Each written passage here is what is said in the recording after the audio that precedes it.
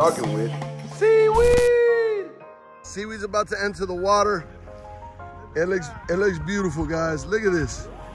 Look at this water. Look how clear this water is. We have our whole family with us. They're all gonna catch their own lobsters. Flat as can be. The best conditions for diving. The visibility is basically you can catch lobsters without a mask. So when you're diving, you're a shallow water diver, you want to look for the white sand and then the dark patch. See that dark patch? So the white sand meets the dark patch, and then in those ledges of grass, you dive down, go underneath those ledges, and you're gonna see all the lobsters. All right, I gotta get in the water, guys. I'm out of here. All right, getting started.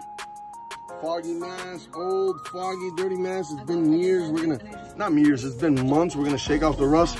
Straight, listen, saliva. Saliva, get that in the lens, rub it in. Nothing better than your saliva. David, rinse it off in the salt water, and we're ready to go, baby. We're gonna go get it done now. Follow me.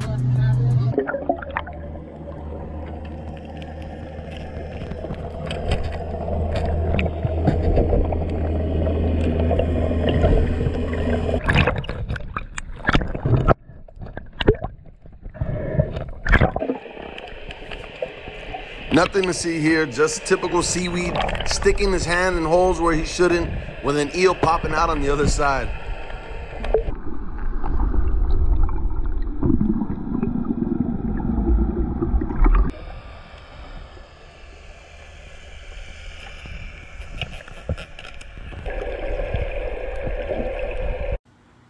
You would think I'd learned my lesson, but right after, here I am sticking my hand in another hole to pull a lobster that was way, way, way in the back.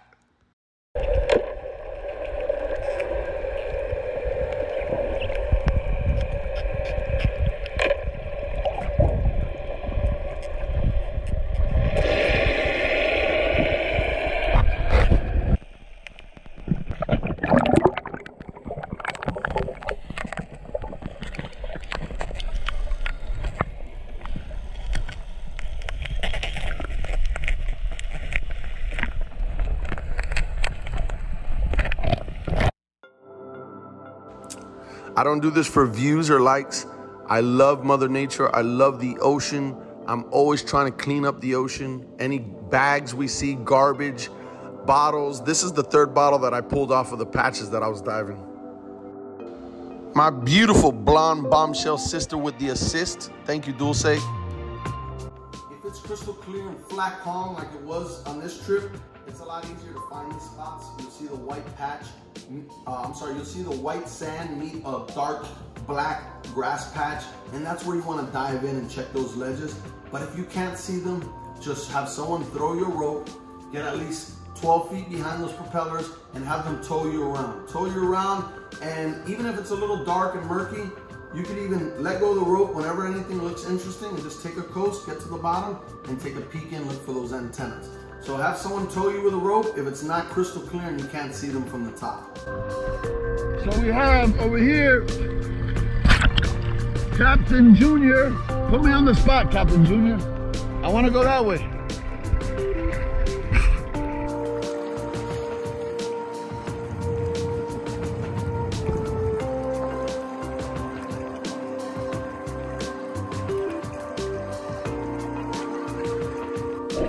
Here's our next door neighbor who said, "Move over, whippersnappers.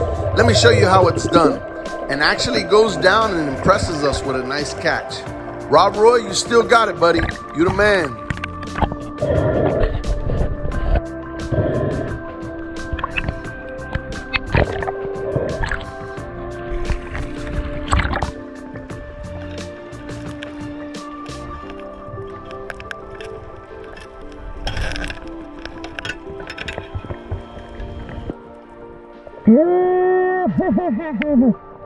Yes, sir. Here you see a rock pile coming to frame. And what do you see me call for?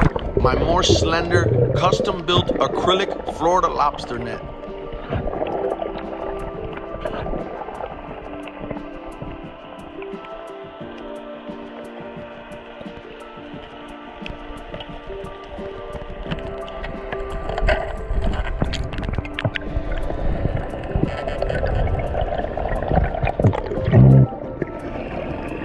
lobster nets made by Brooke Crist. Brooke Crist is the fiance of, as you guys know, Landshark Outdoors, Viktor Hluben. Viktor's a guy that I met. He was one of the younger kids fishing the shark fishing tournaments back, I believe, in like 2003. And I always respected him. We would compete against each other. I always respected him because a lot of these guys were a lot of drama and complaining if they lost or if you caught a bigger shark. And he was always, you know, real humble, caught big sharks, always placed in the tournaments, and we actually became buddies. But that's how I found out about their nets, following Landshark Outdoors, in contact with Viktor. And his fiance, Brooke Crist, I guess made these herself, and they are amazing. You're gonna see in this clip.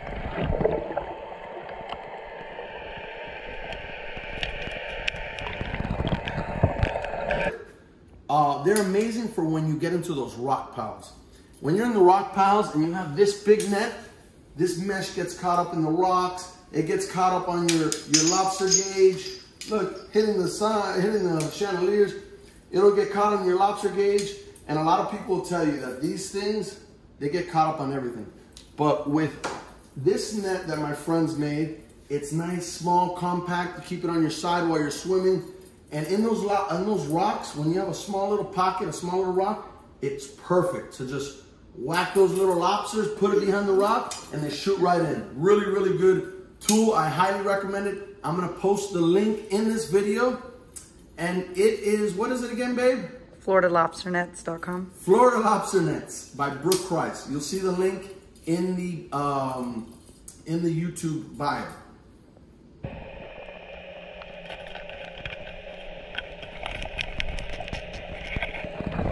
This is what I like most about Viktor and Brooke's nets. You get those lobsters out of your mesh so easily. You don't have to waste 3 minutes untangling every lobster.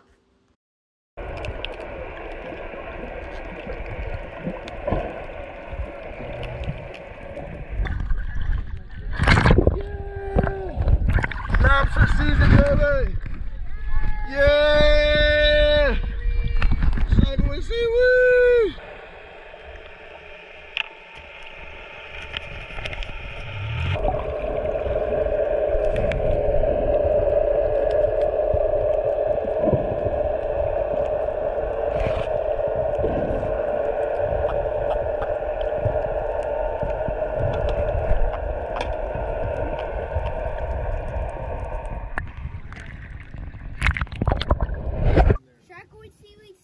Mini season 2021. Yeah. 1, 2, 3, 4, 5, 6, 7. Here's Dante and his tia Canny Girl counting all of our lobsters to make sure that we're not over our limit. I have heard horror stories about being one lobster over the limit or just a hair too short. You don't want to go through any problems, especially with all these kids on the boat. So be on top of your lobster count and measure every lobster you put on that boat.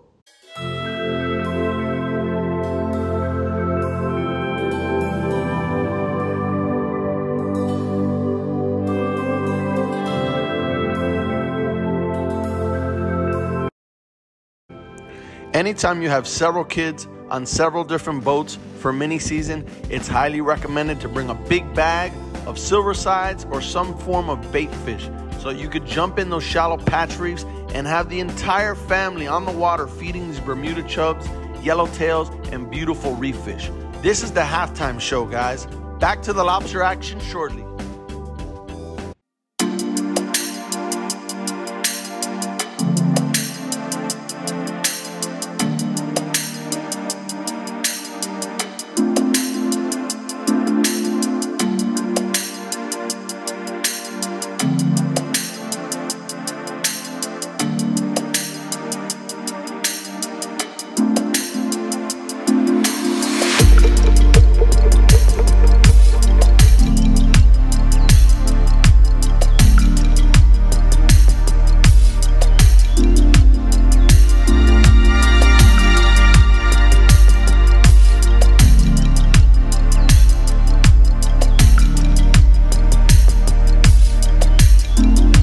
And for the start of the second half, we take you back to Seaweed's lobster-infested honey hole.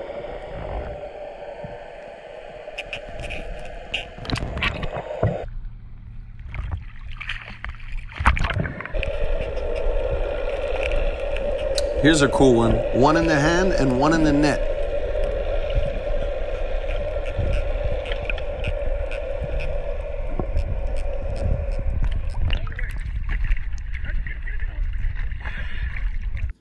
I position my net into a closed off corner of the ledge to where they can't escape. And then I bring my tickle stick around the other end. And I either use my tickle stick or sometimes I even reach my arm to touch the back of that hole and shoot all those lobsters, boom, right into my net. And in this clip, you'll see them all shoot in. And I should really just get one at a time so it doesn't become a big cluster and a mess. But I'm a kid at heart, so I love seeing 5 lobsters in my net. On this one, they all shoot in. And all you can do when you have that many lobsters in your net, which is a great thing. Unfortunately, some people go out, they only get about 4 or 5 lobsters on their whole trip.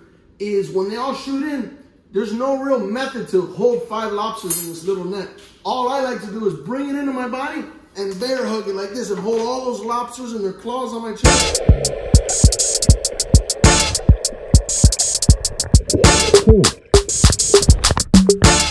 And come up for air and then slowly pull them out of my net, call over a friend to help me out. And that's how you do it. Position your net, shoo them into the net, and bear hug it from Seaweed.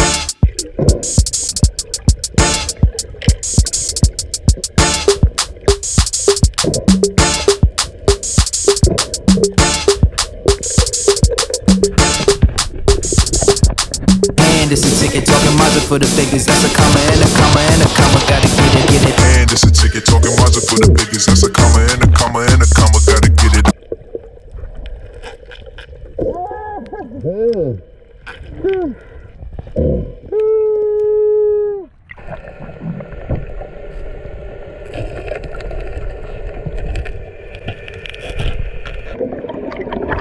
Hold him up.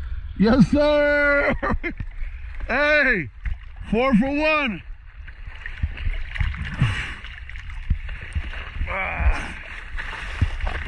Bro, they're everywhere, bro.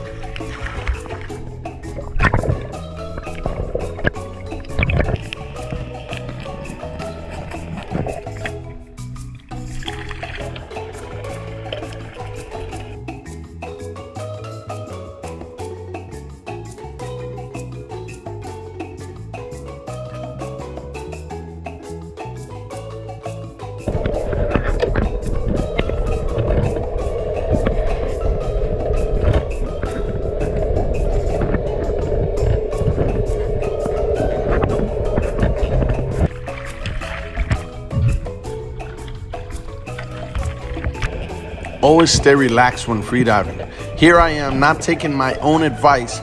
With 1 lobster in hand, I try tickling out 2 other ones, and I end up getting none of them.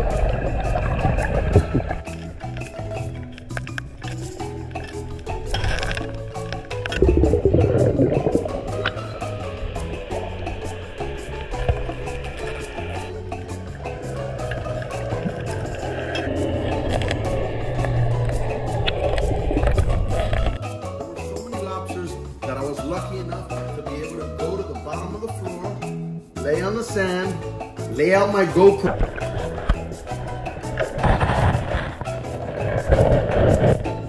on an angle that'll film me directly going into the hole to tickle out lobsters.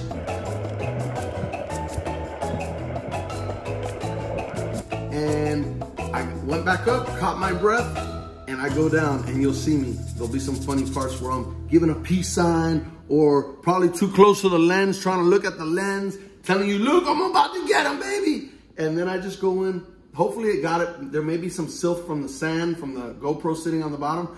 But I went to the bottom and tickled out those lobsters. while my GoPro sat all alone in the sand.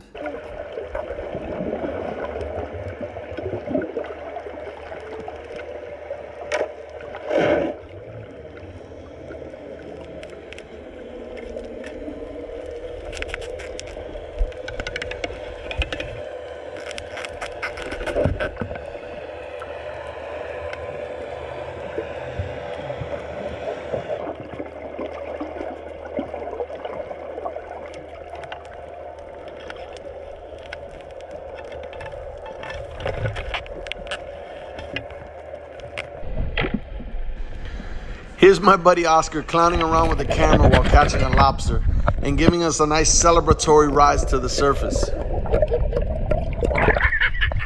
I love it! The star! The star!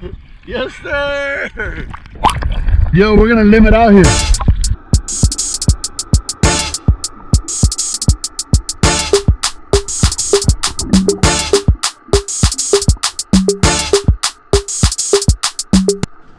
Look at this. Look at this.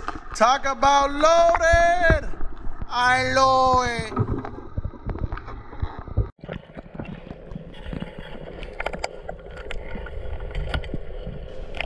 Lastly, before I head off into the kitchen, how to measure your Florida lobster. You need to hook your gauge into the horns of the lobster and reach it back towards the tail. It should touch nothing but head, exactly 3 inches or bigger. If it touches the tail, he's too short. Mini season 2021. Start melting the butter. So now, coming to you from Miami Springs, Florida, this is the 2021 mini season draft. You have representing the Bustamante clan, seaweed. You have representing the Carlin clan, Gregory. You have representing the Ortiz clan, Julio. I'm gonna hold it down for all my family that picked lobsters, that got lobsters this season. Here's another clip I wanted to play out to the end because I thought the content was great, but I had to shorten it so that I could get into the cooking. It looked like a ton of lobsters. We caught over 200 lobsters during this mini season, but it was a lot of divers with big families, so we portioned them out. And if anybody's gonna give me a hard time, like, oh, you didn't need that many lobsters, you don't know what you're talking about. We have large families. There was a lot of divers, and for us divers, these are our 2 days to get as many as we can, put some tails in the fridge before all those lobster traps are all over the place.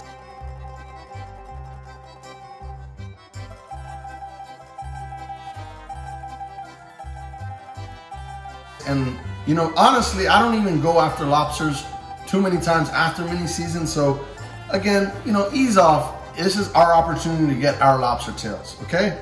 So now that I have them here at the house, we are going to show you how to clean them and get them ready for cooking. So here you have some that already rang the tails, but here's a full Florida spiny lobster.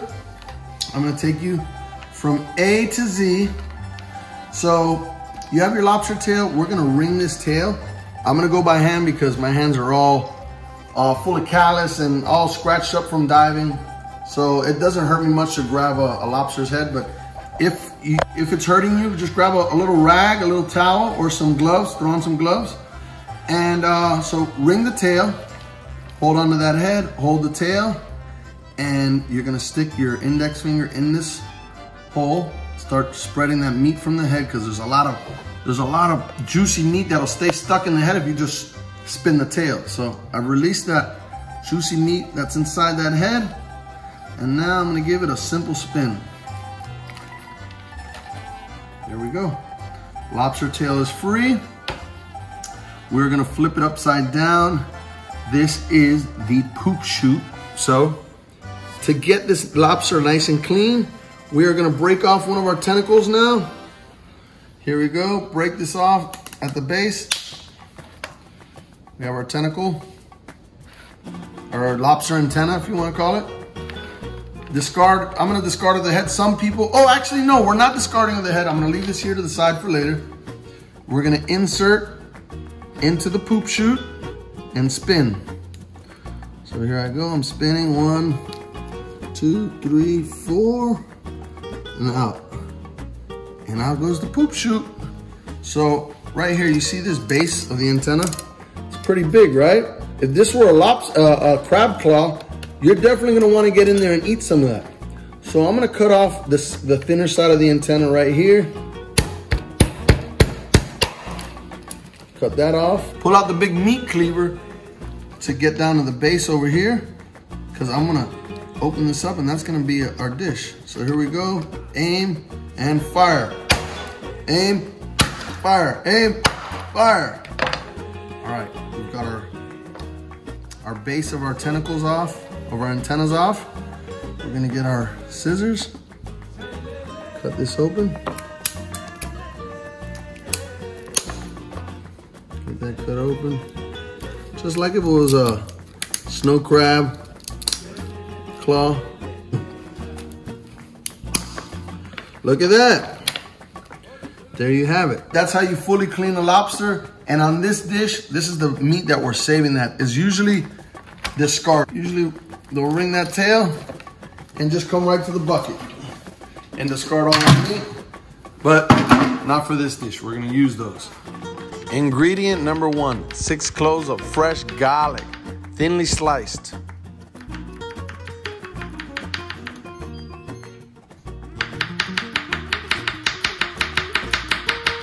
A little drizzle of olive oil.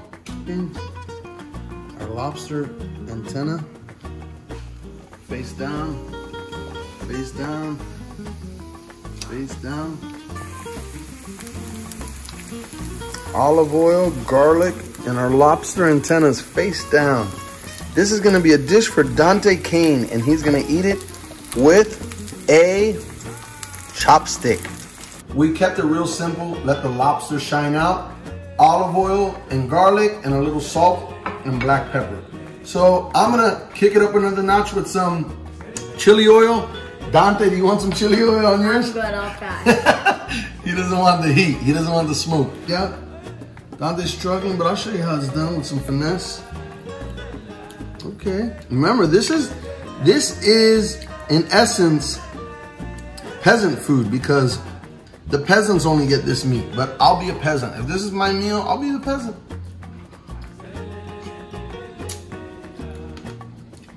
That's really good.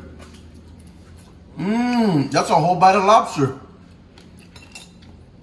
Delicious. Really, really yummy. No more throwing away the antennas, guys. On to our next dish, which is a medium-sized appetizer, and it has French bread in it. So my sous chef Dante, will you do the honors of slicing some French bread up for us, buddy? Oh yeah.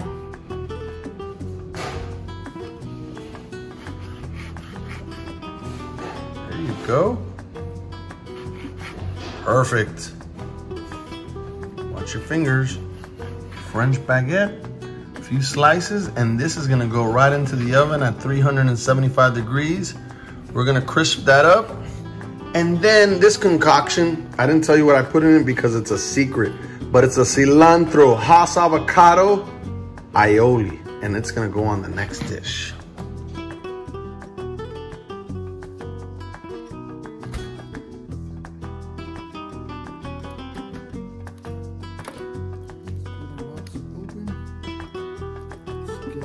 Off of the shell,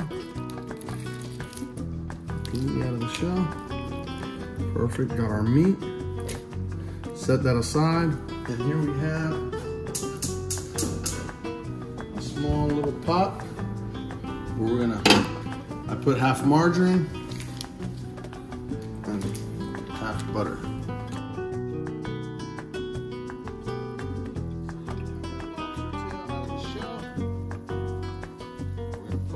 Some butter.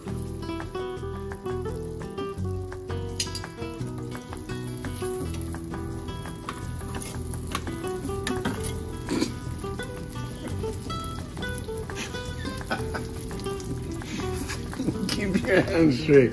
We can go laugh, people get seasick. What I see. We're on medium heat so we don't brown and burn our butter. Let's flip that tail. I think this is gonna be the best lobster tail we've ever had. Poached in butter. And our poached lobster is done. So we're coming out of that butter and we're gonna plate. Bring her over here. Dante, will you be a taste tester? Oh yeah. And now for my taste tester on our poached in butter lobster tail. Dante Kane, do the honors, bud. Alright. Give it a little. Squeeze some lime on it. This was poached in butter. We just added a little bit of black pepper. And now Dante's doing the honors of squeezing some lime on it. Let's get that out of the way.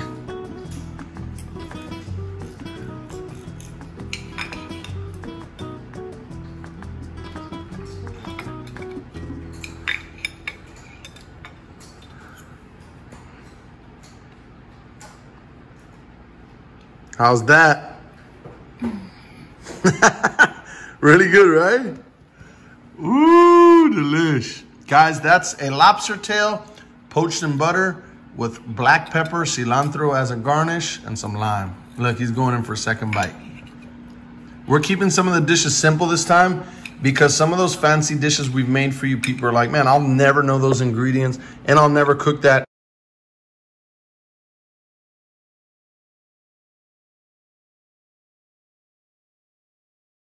Our toasted French baguette, our cilantro, garlic, avocado aioli, a little bit there, a little bit here. This poached lobster, oh, and butter. One piece here, one piece there. I like tomato. Dante doesn't like tomato, but I'm gonna put a piece of tomato.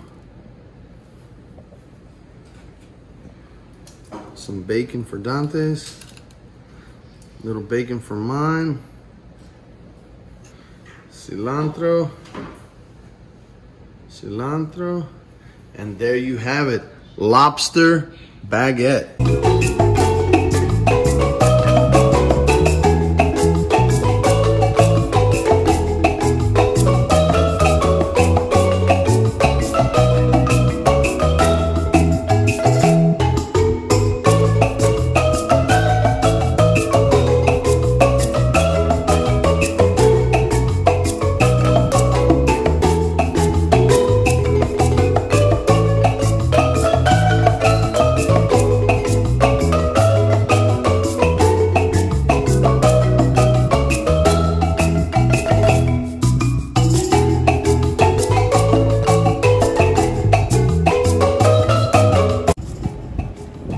So yeah, we got over 200 lobsters for mini season, but guess who's really gonna drop the hammer?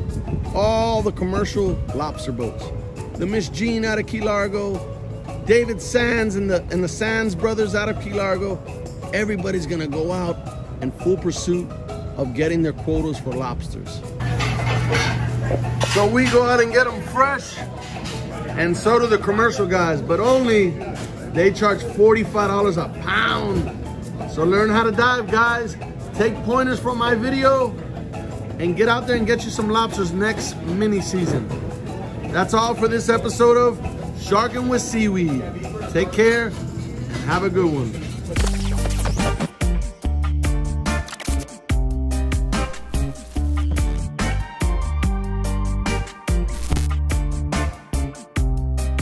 Sharking with